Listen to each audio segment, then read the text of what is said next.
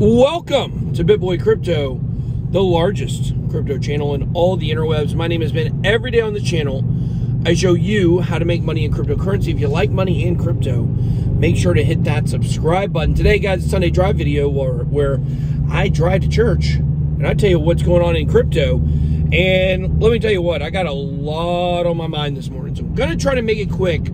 Got a lot of topics that I really want to cover, I really want to hit here.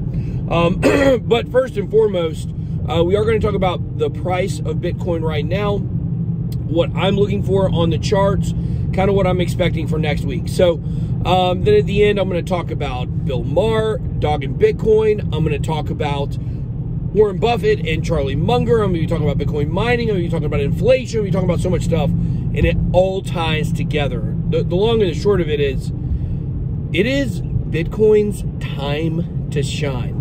So, all right, guys. Well, let's start with the price of Bitcoin right now, coming in about $57,000 on the hourly chart on Market Cipher. Now, if you want to get access to Market Cipher, if you want to leverage trade on Bybit or Phemex, if you have the IP issue where you can't get on Bybit, you can always try either unlimited VPN or you can try Phemex. I don't even think you need a VPN there.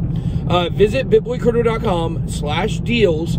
And you will see all of our major links there at the top. But guys, if you want to do that, that's fine. But what I'm doing right now is I'm looking at the hourly chart on Bitcoin, and I'm looking at the price hovering around $57,000. I've got a long in at 56,900. Now, I don't have that tight of a stop, but I do have a stop loss on because I'm just, Sundays are so flipping unpredictable, and that's really the important thing to remember, guys. A lot of Sundays the price drops, a lot of Sundays the price doesn't drop, but Sundays just seem to be a much more unpredictable day than any other. So how should you approach unpredictable days or months or weeks or whatever when you're leverage trading? Well, you try to analyze the charts the best way you can, and you try your best to make sure you're using proper risk management, because you could get a giant pump on a day like today, but then again, it's just a little more unpredictable than normal. And we see that in the trading volume. The trading volume usually is down on Saturdays and Sundays. And the reason for that is, well, I mean, people are watching charts 24/7, but in addition, it's because people are real nervous to trade on the weekends because we don't have, a lot to go on. Now, the other thing is, I believe we have a CME gap that has developed somewhere between $56,000 and $58,000. I haven't even looked at it. I'm just going off of memory here to think. The price of Bitcoin when we closed on Friday on the CME future chart was down a little bit, and then it pumped pretty much right after. So that's just something to watch. Keep in mind, if we do end up going down, figure out where that CME gap is. I can't really look it up while I'm here driving. But that's just something to keep in mind, guys. Watch. We know those usually fill. We saw the last one. People said it wouldn't fill. It filled.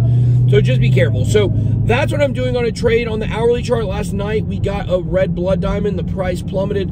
We now have a large green dot at the bottom of the hourly chart.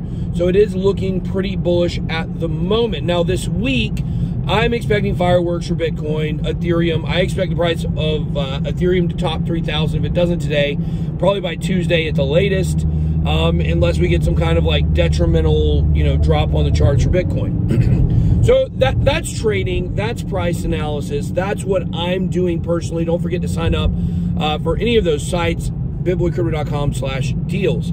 Okay, now let's talk about the larger context of what's happening with Bitcoin right now. I don't know if you guys saw this Bill Maher clip where he closed the show out the other night, just totally trying to destroy Bitcoin. But the funny thing is, number one, we know he doesn't write these. He doesn't write his own scripts. They're 0%. He doesn't understand Bitcoin enough to be able to talk about it in the way that he did. Number two, Bill Maher, the champion of progressivism. Yeah, I think that's the way to say that. Progressivism. Sorry, I'm not progressive, so I don't know how to say it. Always talking about the old rich white guys, which of course he is one of. Always saying we need a new system, we need things to change.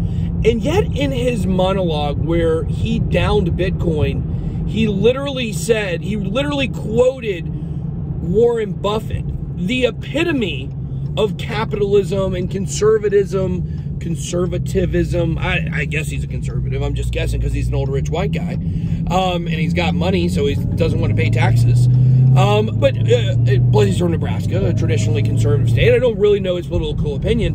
But the point is, Warren Buffett seems to represent every single thing that progressives and Bill Maher and that whole wing of our country like to put down. And yet he uses Warren Buffett in a quote he said about Bitcoin being rat poison or about Bitcoin, being a disaster and going to zero. I can't remember the exact one he used, but he literally uses that as evidence of why we shouldn't have Bitcoin. I'm like, what is wrong with these people?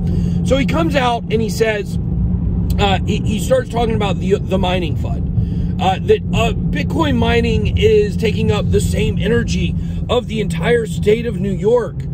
It's just not true, guys. This stuff is lies, number one. Number two, they don't even understand how these mining operations are working. In China, a lot of them are driven by hydro electricity, not even traditional electricity. We know the electricity that's used in a lot of mining farms, especially in North America, is clean energy, or geothermal energy, or solar energy. You guys may not know this, but the United States only makes up for 5.9% of the overall hash rate. Over 70% of Bitcoin's hash rate is in China. And I've told you guys really how that is the most problematic thing about Bitcoin, is the fact that the majority of all Bitcoin mining and the rewards and the production of Bitcoin is happening in China. Well, recently in the province of Inner Mongolia in China, this is not Mongolia, but Inner Mongolia province in China, their local government there, it's a large province, so that the province's government told this Bitcoin mining facility that they were going to have to shut down because of the effects on the climate. I'm sure there's something going on there other than just that at face value. But the point is, that wiped out 8% of Bitcoin's hash rate in that province. That province alone, one province in China, 8% of the overall Bitcoin hash rate. America, 5.9%. Why is America so far behind the rest of the world, especially China, in understanding the opportunity that Bitcoin and blockchain is? Because we have idiots like Bill Maher and Warren Buffett and Charlie Munger and Bill Gates, a bunch of old rich white guys. Some people would say I'm one, but I'm not that old. I'm only 38 years old. Charlie Munger is 97, please. But the point here is that we have these people that are trying to hold us back. Meanwhile, we've got China passing us economically. They understand the value of Bitcoin. They understand the value of blockchain. Now, obviously, everyone doesn't there, or else they wouldn't have shut down a lot of the mining facilities. But the point is, America has got to get on the ball when it comes to Bitcoin. And people are starting to see that here. There are whispers of hyperinflation that are going on right now. There was a Bank of America earnings call that just occurred. I think it was last week. It would have been your Q1 earnings call, I believe.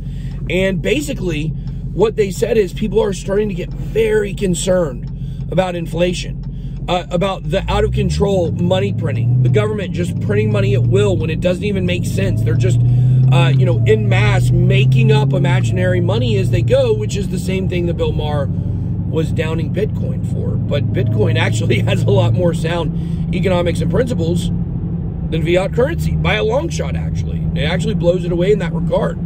But there are people now who are getting very concerned. Now, think about this. Since Bitcoin was basically idealized, it came to an idea to create it in 2008. It was actually created in 2009. Of course, we were going through the financial and the housing crisis at that point. Since then, Bitcoin has never been in an environment where it could prove its value and its sound economics against inflation or hyperinflation in America. It looks like we could be heading towards that. The Federal Reserve has said they have no plans to ease monetary policies. They're going to keep interest rates historically low. give everyone a fighting chance. But the problem is, look at something like lumber. I'm having a house built right now, and we are feeling the thump of that lumber. It is almost doubled in price, I believe. I'm not a builder, my dad is. But the point is, it's almost doubled in price, and yet they're saying we've only had 2% inflation over the last year. Almost doubled. When are you guys going to wake up to the fact the government is lying to you about what is going on before your very eyes? Bitcoin is the only thing that can save us and that can save your financial independence. Bitcoin is the only shot you have. It may not work. Bitcoin may not be able to save your finances, but it's the only shot that we have. So let me know what you guys think about this. There's a lot going on. It is becoming Bitcoin's time to shine. I'm excited to see what Bitcoin can do. This will be where, hey, maybe the maxis were right. Maybe that's what we'll say at the end. Obviously, Ethereum also crushing it, doing really well. Let me know what you're looking for in your portfolio right now. Drop those comments down below. Let me know what you think about inflation. Are we heading to hyperinflation? I want to know all that from the Bit Squad. All right, guys, that's all I got. Love you on a Sunday morning. Be blessed. BitBoy out.